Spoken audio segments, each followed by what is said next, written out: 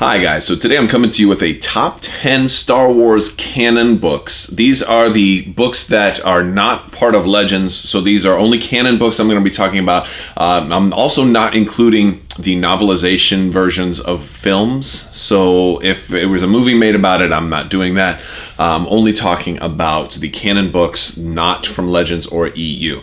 And also I'm going to be doing them, this is my opinion as the top 10, and one of the things that is obviously going to influence my opinion is from a gaming perspective. So a book that might otherwise be terrible, I might give extra points to if it canonizes or introduces certain things that are very cool, that can basically apply to gaming, i.e., for example, if a book introduces or recanonizes a new ship that might show up in like X-Wing or Armada, it'll get bonus points for me for that. So that is one thing that will influence my decisions here. So let's get started.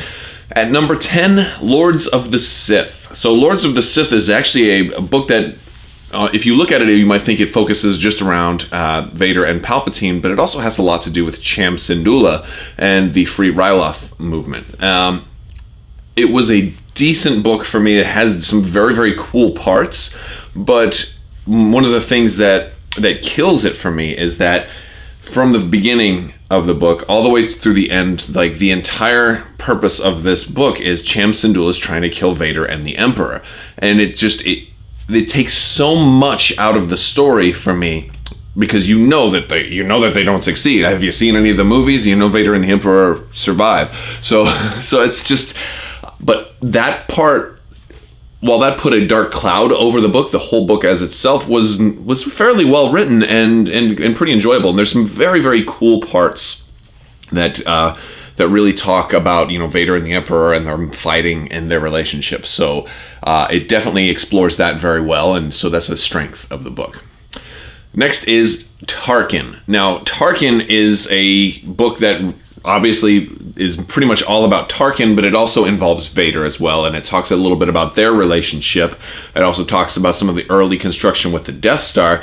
I initially liked this book an awful lot, but one of the things that kind of made it rank a little lower for me is one of these inconsistencies we see with some of the writers. And it's not an actual inconsistency. For me, it's more of a perceived inconsistency. See, I read Tarkin much later. I read Tarkin in preparation for Rogue One. And I read Catalyst not long after that. And it was funny to me how the Tarkin book makes it seem like Tarkin was the person in charge of the Death Star all along, where then in Catalyst it makes it seem like Krennic is the person in charge of the Death Star all along. And then the movie kind of does its best to clarify, well, they kind of both were from a certain point of view, but that sort of thing annoys me. It annoys me in the same way that the prequels and the original trilogy have their things that annoy me, and that, you know, Obi-Wan's like, well, when I met him, I was amazed at what a great pilot he was. However, you know, I took it upon myself to train him. You know, like, no, it's not really kind of how it went. I mean, there's a certain point of view there, but it's not really how it went. It certainly paints a picture that the other book, you know, the other stuff did not live up to. So there's that. But Tarkin, all in all, it was a good story about Tarkin. Because he's so much of a bigger character than you see on screen in Episode 4. So if you want to appreciate his gravity in Rogue One, I think it helps for that. It also introduces a very cool ship called the Carrion Spike, which I'm hoping comes to Armada. Could possibly even come to X-Wing, because it's a Corvette-sized ship. So very cool stuff in that book. Next is Ahsoka. Ahsoka was a very well-written book. I just had a few small problems with it, but on the whole, it's a good read. It's enjoyable. And one of the best parts about this is I do a lot of my books on Audible, and this one was read by Ashley Eckstein, so it's amazing having, you know, the voice of Ahsoka read Ahsoka. So I really enjoyed that much of it. It also talks a little bit about lightsabers and how the Sith lightsabers are red, or the dark side lightsabers are red. So that part is kind of interesting. It tells you a little bit about what happened with her in between the Clone Wars and Rebels. So if you're a big Ahsoka fan, I think you'll like the book. My only real gripes were there are certain characters in the book that I think you were supposed to care more about that I just didn't care that much about, and so I think there was a slight disconnect there with some of the characters. Certain parts of the book kind of dragged on for me. but I was willing to forgive that because it had so many good things going for it. Number 7 is Empire's End. Empire's End is the third and final book of the Aftermath trilogy, and Empire's End has some really great scenes. It inspired a lot of my conspiracy theories as well, because it kind of sets up, you know, what happens after Return of the Jedi and moving forward into The Force Awakens in a pretty cool way. But there was also some kind of things in it that didn't make that much sense to me. I don't want to go into too many spoiler things, but there were some parts of it I was a little underwhelmed, but there were also a lot of really cool things that I liked. I especially liked the way they handled the Battle of Jakku, and the Super Star Destroyer coming down that you see in The Force Awakens, and that whole battle. I know some people have different opinions there, but I'm a fan of the way it was written, especially as it might apply to ship-based games. So I really kind of liked that part. But all in all, it was good, and it set some pretty interesting things up. And also they name drop Thrawn. He's not in the book, but they name drop him. And this book came out before Thrawn had the Thrawn book had come out, so it was really, as a big Thrawn fan myself, it was really exciting to see Thrawn being mentioned, and that's always a plus for me. Next up is Life Debt, and now Life Debt is actually the second book in the Aftermath trilogy. One of the reasons that this one ranks higher is because Life Debt actually, for one, it was written better. It was a breath of fresh air to an extent. You see, the first Aftermath book was one of the worst books I've ever read in my entire life. And so, but I muscled through it because it was Star Wars. And also, I mean, it was important. It introduced a lot of characters. But Life Debt now I was able to get some payoff for the sacrifice of reading Aftermath. Life Debt, it started to get good. It started to get better. Like, now that you already went through a whole book with some of these characters, now things happen with these characters, and now I care about them just a little bit more because I went through this entire, you know, week of trying to power through this terrible book.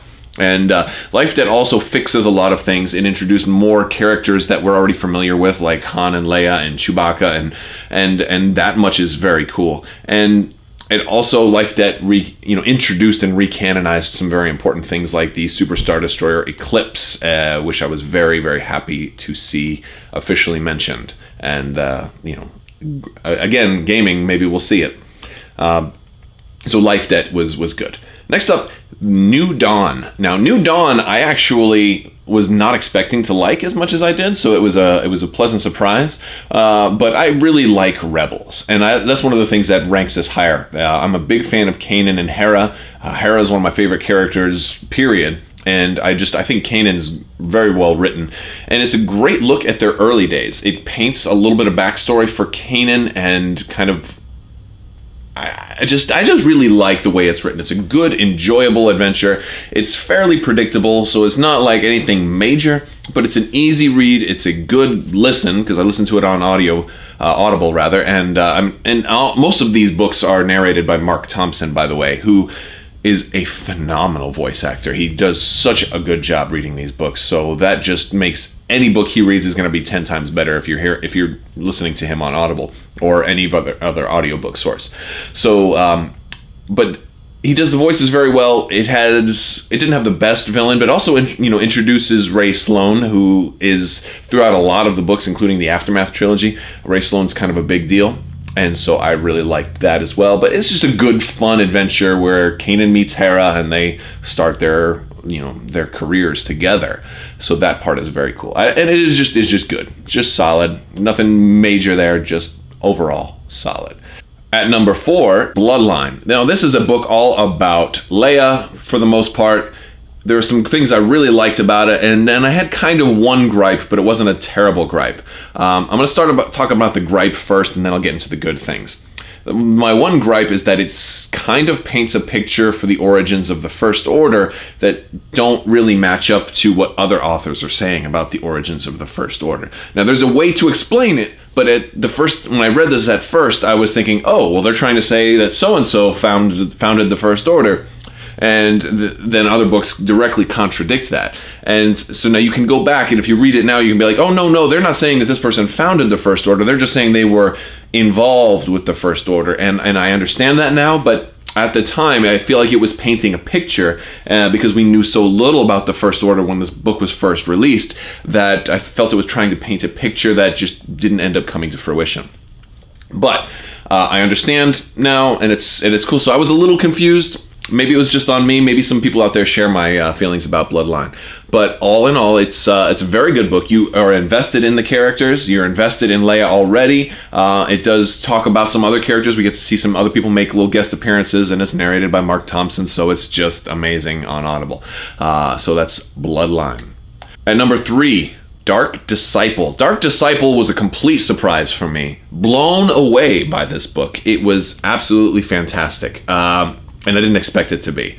I did not expect it to be at all. Actually, I read this book much later than I, out of the order, but I absolutely loved it. This book actually had me shed multiple tears, and I don't do that too often with books. So I'm very, very, I don't want to go into too much about spoilers for this book, other than just to say it's extremely well written. It's extremely well voice acted if you hear it on audiobook, and it makes you care so much about these characters. I can't say enough good things about this book. So Dark Disciple at number 3.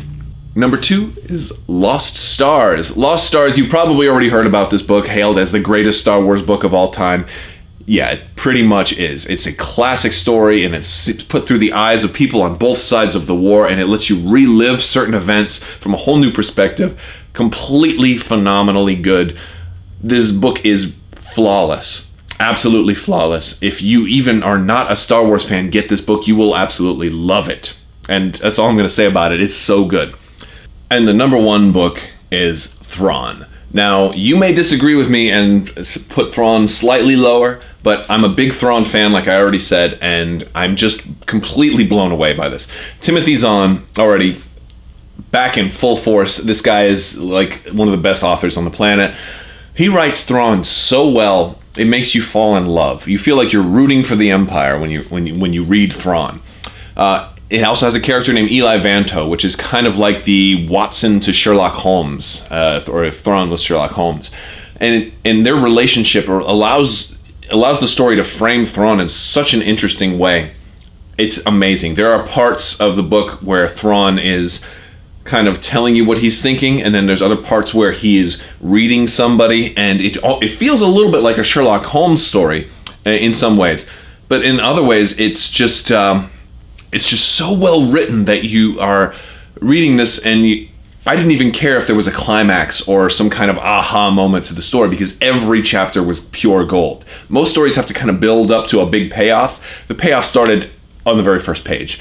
Every single line of this. The only bad thing I can say about it is that there were certain, and this isn't even a bad thing, but if I had to, Orinda Price is also in this, or Governor Price from Star Wars Rebels, and the chapters with her don't have Thrawn in them, so therefore they're not quite as good, but still, that kind of makes it even much more of a payoff when you get back to the Thrawn chapters, and Thrawn is probably like 75% of the book. There's a little bit about Price as well. Maybe my ratio is slightly off, but it's amazing. So I think you're gonna love the Thrawn book, and again, it's very close. Like the top 3 are all kind of close, but especially Lost Stars and Thrawn are kind of right there. So this has been my top 10 books. Let me know if you disagree. What would or did I leave something out completely off the list that you think should be on there, or what should be higher? Let me know. And if you like this video, give it a thumbs up. If you haven't already, please subscribe and click the little bell for alerts. And thank you guys so much for watching. Have a great day.